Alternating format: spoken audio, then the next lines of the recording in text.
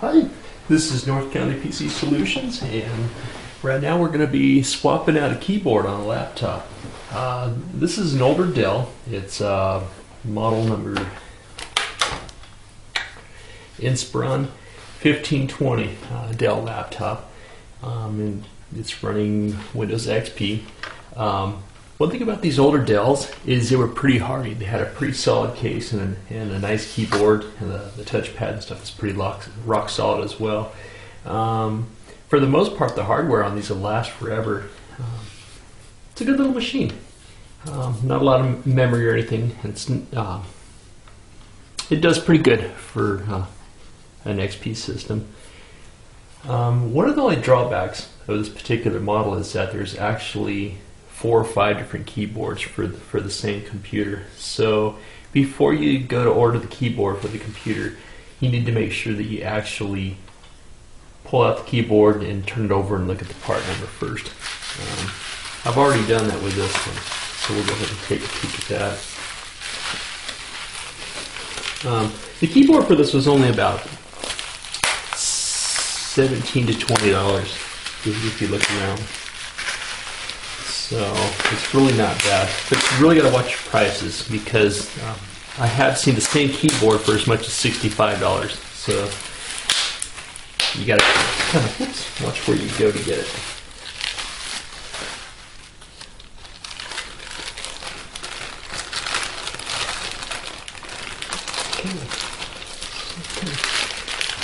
They come packed pretty well. Shouldn't be any problems with it. It's a good idea to look it over and make sure all the keys are there, none of them are loose or anything ahead of time.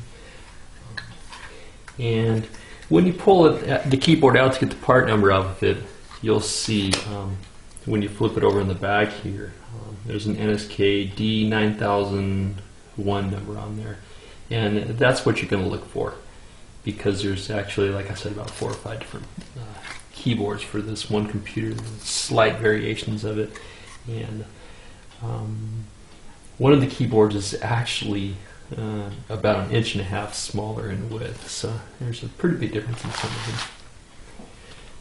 Now, as with any computer, you want to be concerned with electricity. If you haven't had any training in basic electronics or anything, electrical safety, you might want to kind of do a little homework on that before you try something like this.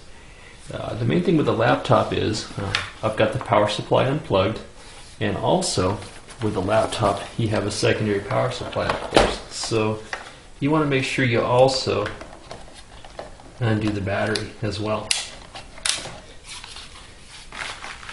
And then old habits die hard, and I also, as an extra precaution, after I pull out the battery, I'll also hold down the power and I'll discharge it for a couple seconds, because some of the discrete components in a laptop can actually hold a charge for a while. Okay, I've actually kind of cheated, like I said, and I've actually pulled the keyboard out of this. But the process is pretty simple with the Dells. All you really need is a set of screwdrivers. You're going to need a small flat and a small Phillips. You need to bring the monitor down about as far as it'll go. And then you're going to start from this side of the bezel and pop it out. Normally, you'll see a little notch here, and that's where you'll start from to pop it out. And then you'll just kind of work your way across. And this one's already loose, so. And then from there, you'll pull up on this side, and there's a couple tabs here that will pop out. And then when you flip it over, you'll see there's a little hook up here. And on this one, there's just a single cable that goes in. So that's pretty nice too. Okay, and here's why I went ahead and replaced this one. You could just probably fix the key if you wanted, but I don't know. Sometimes the underneath the actual touch part on there gets worn out, so to me it's not really worth it. It's better just to go ahead and do it right.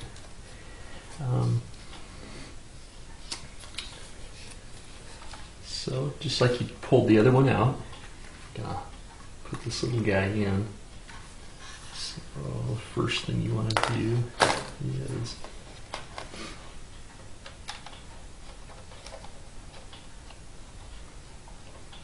and one thing I didn't mention too is to ground your fingers out on the chassis before you mess around with components inside a machine as well.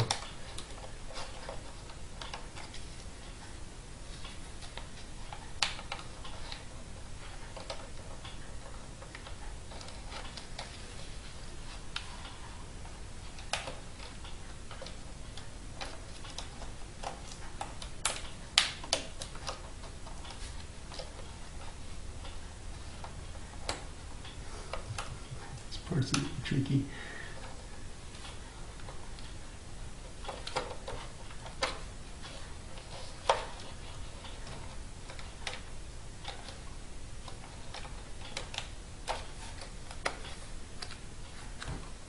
Let's see something here.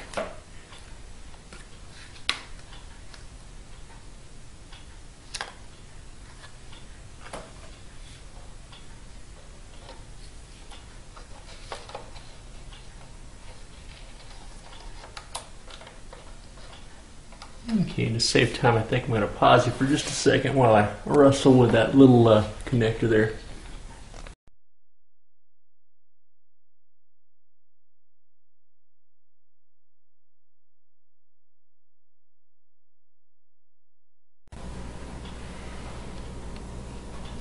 Okay, after you get that little connector in there, first thing you're going to want to do is line up these tabs. And you'll see little grooves in here that those line up in. So you just start on one edge and then the other side. And then these little guys will just snap right into place. And that'll tuck right in there. And there's only 2 screws on this keyboard.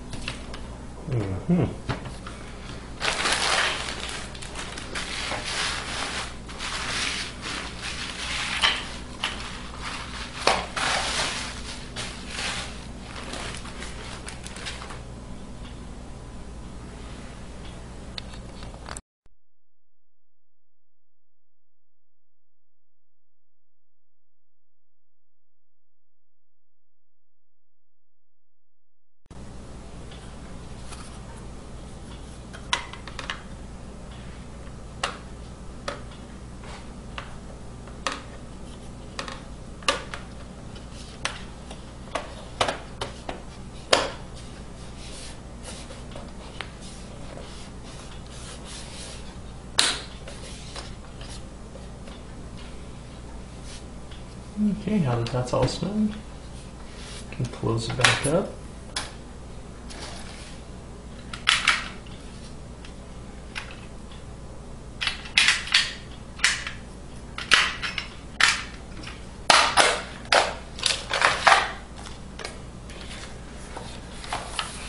Back in there.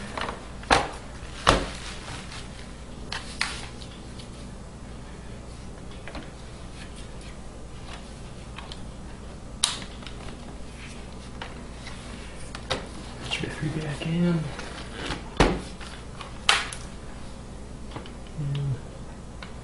I'm going to give her a whirl.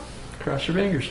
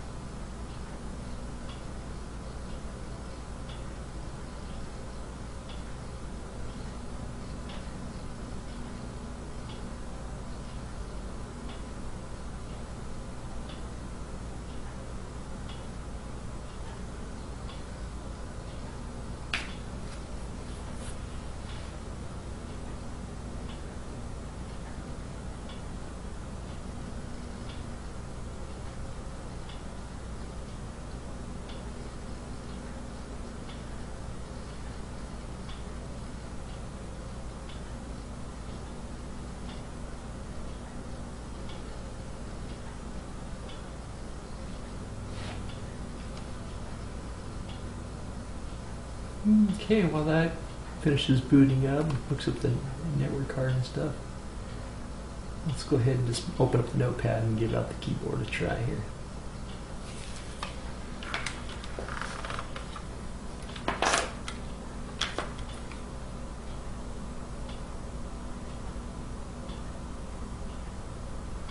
Okay, while that finishes up, let's go over some steps again. So the first thing you're going to do is you're going to make sure the computer's unplugged, and you're going to pull out the battery on the bottom as well. After that, it's a good idea to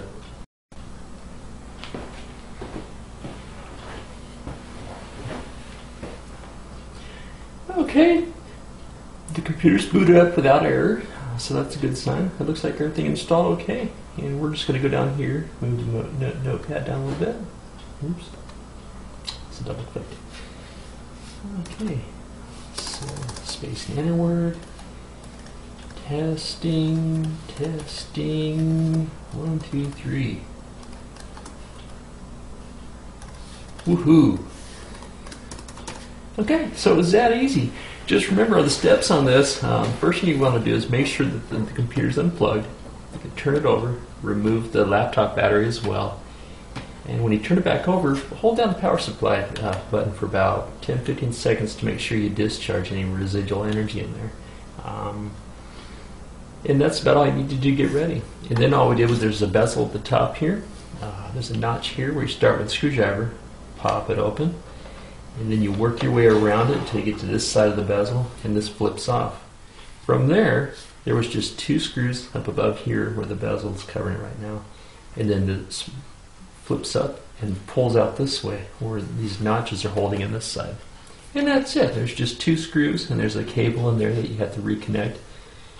Slide it in, boom, reverse the process, and that's it. This is a really simple fix. It's only about about 17 to 20 bucks for the keyboard, and about 10 minutes of work. For anybody that's a little bit tech savvy, this is a really, really easy job, and it's well worth it, especially with these little guys. I really like the Inspiron 1520 Dells. They're a hardy little machine. Okay, well, that's it for this project. If you'd like to see more, go to northcountypcsolutions.com or check out our informational thing on YouTube, which is Things Nerds Do. Okay, this is it. Signing out. Bye-bye.